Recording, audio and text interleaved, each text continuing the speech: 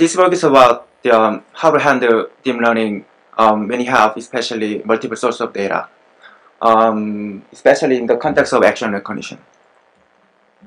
So I'm gonna quickly go through the two-stream network, and then which is our work is based on, and then we suggest two ideas in this paper, and then experimental result.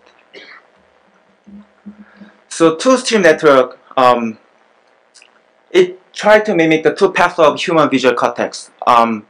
So let's say in video there's RGB information and then there's a motion information. So one network is trained on RGB information, and the other network is trained on optical flow image. And then finally, they average the score of each prediction of the network. But the problem with this two-stream network is that each network was highly overtuned to the particular input type. For example, RGB or optical flow. So we try to overcome this challenge.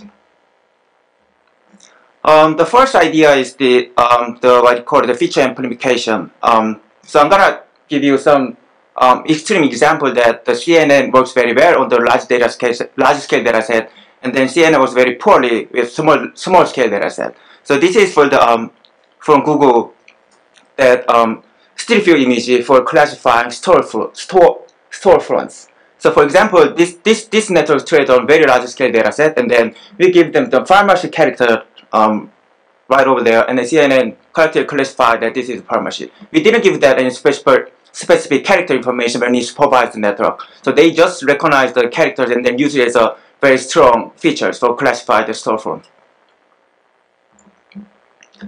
And then, but by the way, the action recognition, which has a relatively small data set, so we asked that this image to CNN, which action it is, and then CNN says that it's trampoline jumping, which is wrong. It's obviously tennis swing.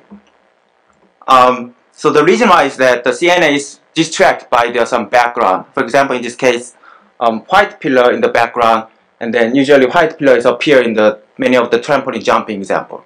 So CNN is stressed over some unimportant features. So what we did is that in action recognition, the motion information is very important. So we take the optical flow magnitude, and then we element-wise product to the maybe last layer of the component features, and then which is so here the magnitude of the optical flow is very high where there is a motion.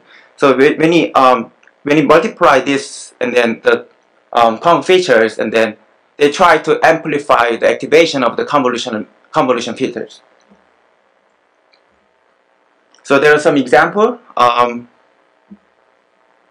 For example, this action is obviously jumping jet because this guy is jumping, but in original CNN they misclassified this as a punching box because there's a punching punching bag in background. So the other example is over here.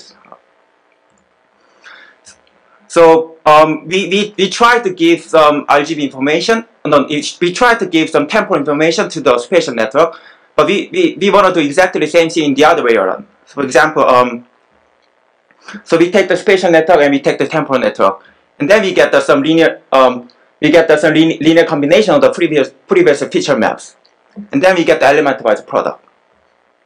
So we can have many of them. And then we try multiple cases of various fusion alternatives, and then we try several baseline, and then we try several multiplication fusion in different layers. And then so we finally achieve some good result compared to our baseline, and 87 to 89 and 50 to 56. So conclusion, we propose two novel techniques for combining knowledge in CNN for action recognition. So thank you.